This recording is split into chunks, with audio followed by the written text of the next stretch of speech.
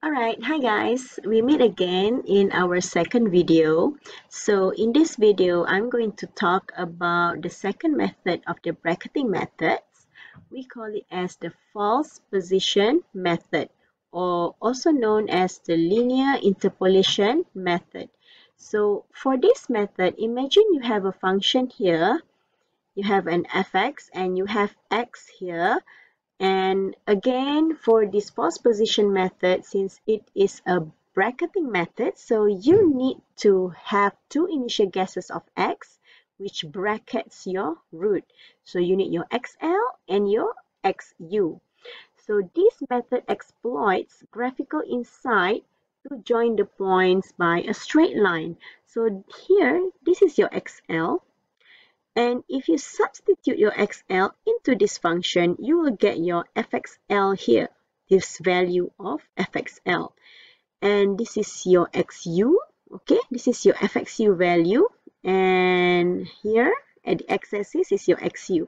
So if you take a line, a linear line, you draw from your fxl towards your fxu, you will have an intersection here, a point that intersects with the x-axis. Now you can actually call this point your XR, the estimation of your root. Alright, the intersection of this line with the x-axis represent an improved estimate of the root. And the replacement of the curve with a straight line. So originally you have a curve here. You see this blue curve. When you replace this blue curve with just a straight line, it actually gives you a false position for the root. Now this point here, which intersects with the correct original curve of the function, okay, this point here is the real true root. And this point xr here is just your estimation of the root. So how to actually calculate your XR? Okay, you can use this formula here. XR equals to XU minus FXU times XL minus XU divided by FXL minus FXU. Okay, you can use this formula. How are you going to work on the false position method? It is actually similar to bisection method. The only difference is that the calculation or the formula to calculate the XR. In bisection, it is XR equals to XL plus XU divided by 2. But for the false position method, you actually follow the same procedure, only that your formula to calculate XR is much more bigger and much different compared to the bisection method. Okay, so here are the steps of the calculation for the false position method. You can see, as you can see, that it is very similar to bisection method, only that the difference is in the formula to calculate the XR. The rest are all the same. So step 1, usually you can skip if your initial guesses of XL and XU are given, but if it's not given, in which you need to guess or you need to choose, then you need to follow this term. So the second step is, once you know your XL and XU, you can then calculate your XR using this formula.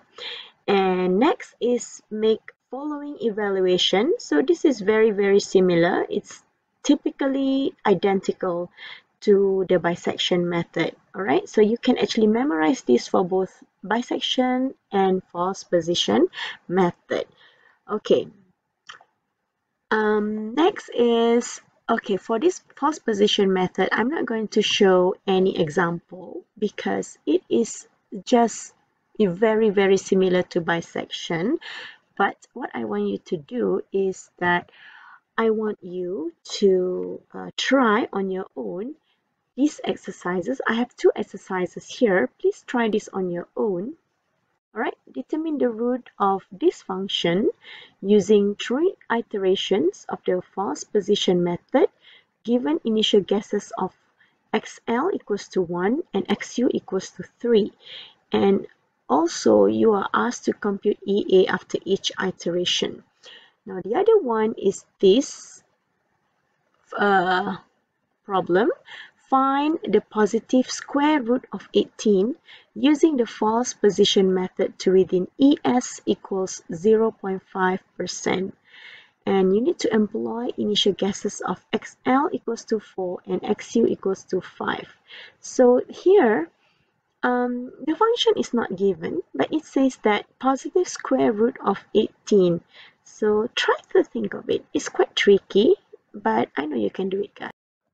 Alright, in the next clip, I'm going to show you how to come up with a function from the given expression.